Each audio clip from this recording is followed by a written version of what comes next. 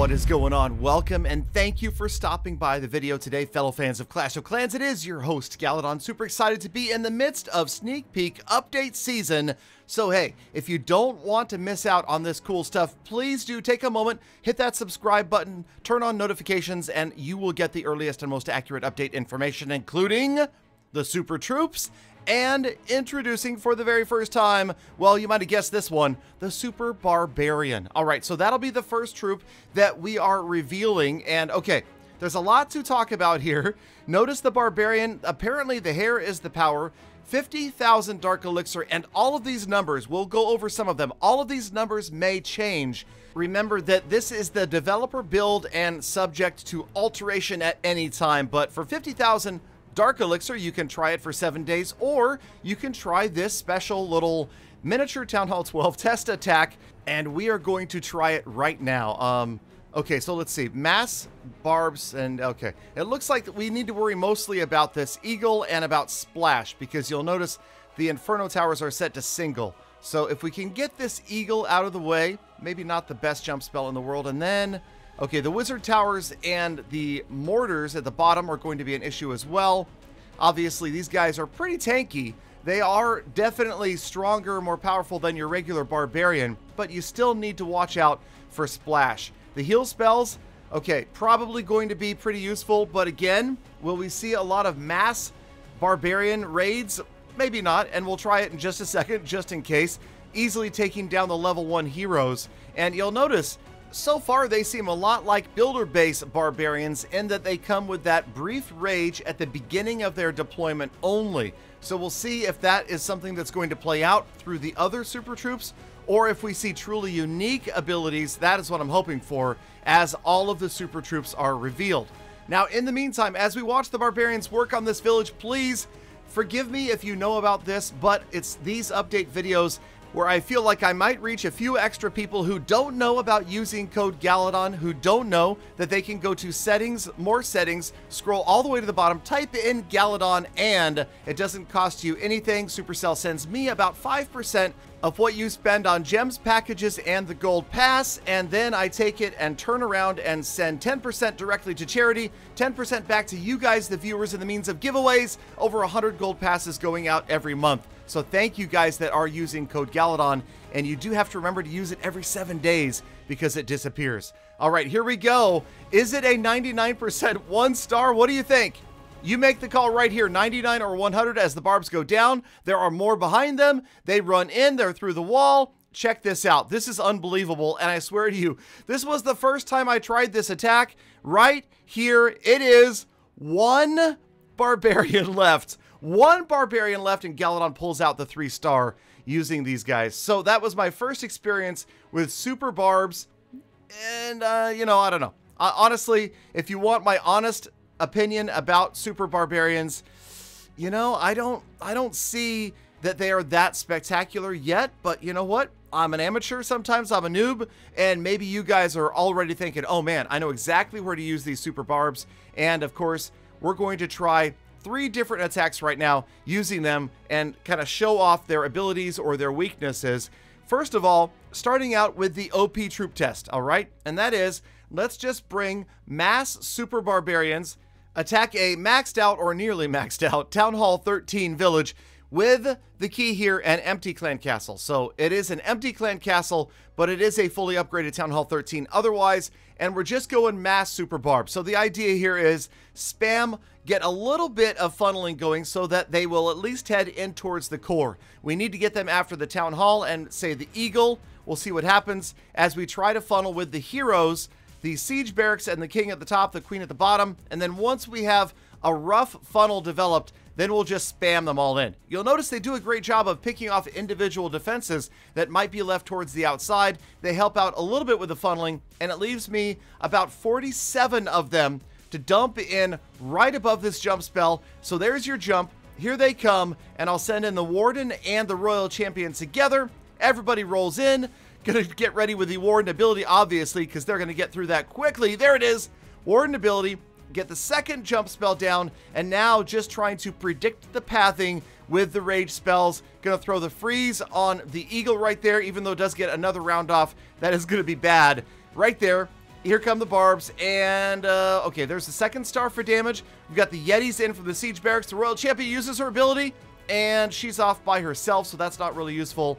And as you can see, it looks like a big group of them went around on the outside here, unfortunately. And notice how easy it is to distinguish the super barbarian from the barbarian that came from the king's ability. Notice that also his barbarians are not supered. They're going to be regular barbarians, even if you've used super barbarians and have them upgraded or whatever you want to call it. So we're just going to finish out this attack. We'll be in the 70s somewhere with a 2-star, which to be honest feels pretty strong, a little bit high, but also it would have been brought down significantly by a good clan castle, especially anything that would have dealt with those barbs. Got to deal with that clan castle, so not really a great representation, but at least it is a good first look at the barbs going up against what would be a maxed out Town Hall 13 army. So as this attack wraps up, that is going to be about a 76% 2-star. And next up is Queen Walk Super Barb. Okay, so similar, except for this time we're going to use the 5 healers and just a balloon. So really still massive super barbarians, and they're going to help out a little bit with the funnel on the opposite side of the base. So where we tried just heroes funneling before, the idea is here that the Archer Queen is going to get more value. And although I am terrible at funneling here and really never have much of an idea where she's going to go, she is going to help out. And in this case, she would have likely cleared out the clan castle also.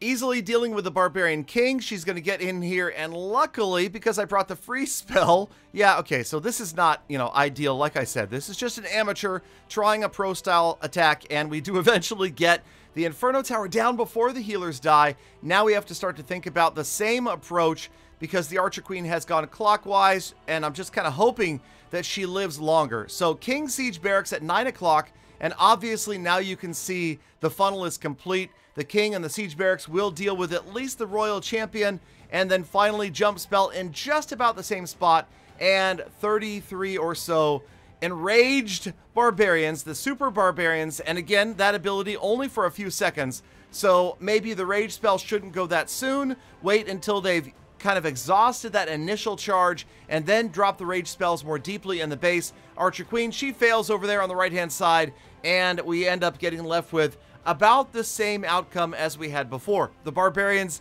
however, successfully get into the core. Again, we've got a big group that kind of wandered around the outside, so it doesn't look that much different than the first attack. Somebody that could get better value out of their Queen Walk could obviously do much better in this case. I'm okay with this, and you'll see, again, the Yetis coming out of the Siege Barracks are going to work their way in behind and take out that multi-target Inferno, and you end up with pretty similar to what we saw before, some Barbarians that are no longer raged, but they still put out pretty serious DPS, and we will take a look at them side by side with regular Barbarians in just a moment so we can get an idea of just how much value you're getting for 5 times the housing space. So a few extra percentage points on this raid as opposed to the last, because we went with a little bit of strategy instead of just pure spam. Obviously, there's going to be players that can get even better value out of this. But let's go, finally, with a Queen Walk hybrid using the Super Barbarians to just kind of assist with the funneling.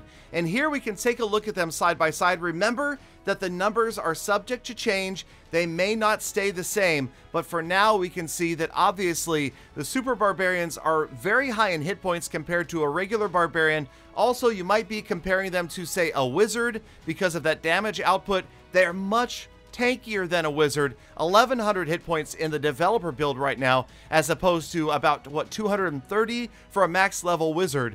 So somewhere between a Hog Rider and a Valkyrie, just a little bit more hit points right now than a max level Miner, just to give you an idea of how strong they are as far as what they can hold up to. And of course, they should benefit well from heal spells when you've got several of them in there in a group. So this time we just kind of funneled with them a little bit. We sent in a standard attack going at the Town Hall with the Hog Riders and the Miners. They get the Town Hall down easily, and I'll give you a sneak peek. This is actually going to be a rare Gala 3-star. So this is honestly, though, my favorite attack strategy right now in Legend League for Town Hall 13 is the hybrid using the Miners and the Hog Riders. And when the funnel works, then it's usually going to work out pretty well. and of course the Queen staying alive. The Barbarians helped out, and I feel like they are much more valuable on the front end of an attack. Overall, as far as DPS versus troop space, a Wizard is going to be better at the end of an attack for cleanup, but at the beginning, they are awesome for getting in there and taking out, sniping individual buildings as you try to complete your funnel. So I do like the Super Barb. Is it game-changing? No, but then again, we've got more super troops coming in the immediate future, and you got to watch out for those. It is going to be exciting, it's going to be interesting, and some are going to be better than others. I anticipate that one of these is going to emerge as a very, very useful troop. I can't tell you which one yet, but I have my feelings that one of these people are going to absolutely love. So there is your first look at the Super Barbarian, and be sure to stay tuned, stay subscribed, stay notified, because I've got the earliest and most accurate update information, Galadon fam. So now get out there, stay in there, be kind to people, planets, and the animals. I'll see you back here again tomorrow for more full attacks. And I'm serious. Keep your distance.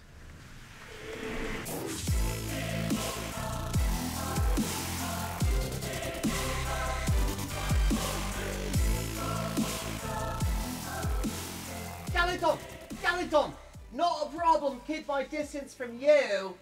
You smell funny anyway.